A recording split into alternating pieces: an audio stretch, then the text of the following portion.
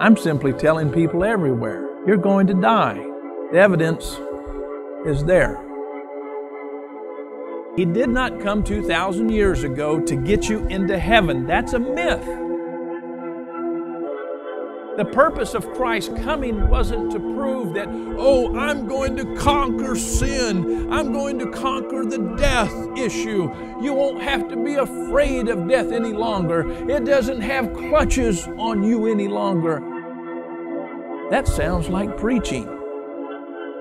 That sounds like how we all got deceived into that kind of thinking. My point is, we've got to leave this kind of theology. I mean, it's pitiful, isn't it? When you go back and study the ancients, it wasn't the Jews first who started writing these crazy theologies. Those people called pagans started writing these theologies well before any of the Jews ever started writing anything.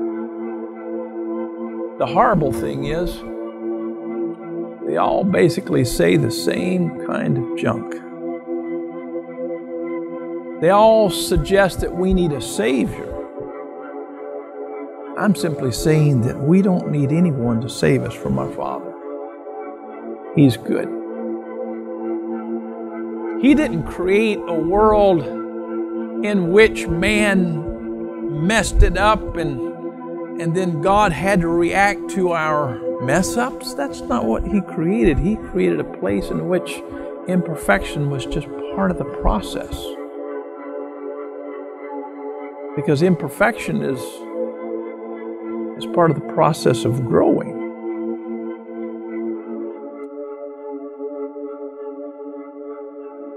In reality, death will happen. There's a form of a grave that's waiting for you, and you have a limited amount of time here on earth, and that should motivate you right now to grow up and start thinking.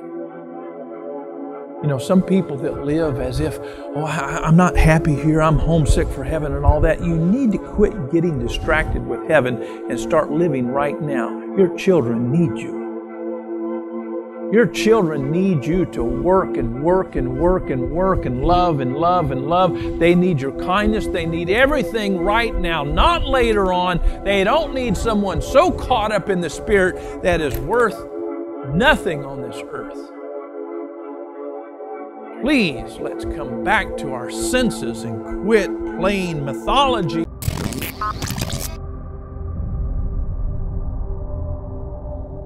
Love doesn't like distance. It doesn't say atheists need to be over there and theists need to be over here. Love doesn't say I need to be separated. We need to have separate quarters in a sense. That is, as human beings. But love says about humanity, it says all human beings need to be together. We need to be as one. I want atheists to come my way so that I can give them an ear. They deserve to speak. They deserve to be listened to. They deserve my love. They deserve my protection. They deserve my support. They deserve everything that I can give them in a wonderful context.